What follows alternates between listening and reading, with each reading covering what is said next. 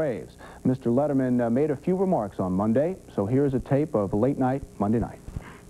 So over the weekend, I'm watching Terry Forster.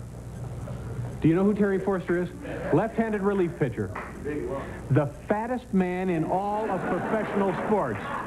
Am I right? The guy is a balloon. He must weigh 300 pounds. Yeah, at least. So now the guys doing the ball game, Skip Carey and Ernie Johnson and somebody else. Who else does it? John Sterling. John Sterling. Is that right, sir? Yeah. Thank you very much. They, not once do they mention that this guy is enormous. I mean, just they pretend like the guy couldn't be in better shape.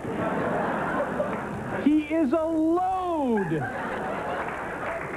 Well, in pursuit of fairness, we thought it only right to give Terry a chance to respond to David Letterman. Remember now, those of you watching at home, Terry is not a professional. This is for David. You know, I've heard a lot about him since I was on his program the other night, and I heard that he made straight A's in college. No, so he knows what he's talking about. No, he had a lot of trouble with those B's, though. He couldn't quite get the humps on them in the C's. He was just terrible at those, but he made good straight A's. You know, when I was growing up in the great state of South Dakota on a farm, we had a jackass on this farm. You know, and I went out there every day, and I'd whip this jackass, I'd throw stones at this jackass, I'd do everything. And one day my dad come up to me and said, "You know something, son? Someday that jackass is going to come back to haunt you." You know what? He was right. Finally did.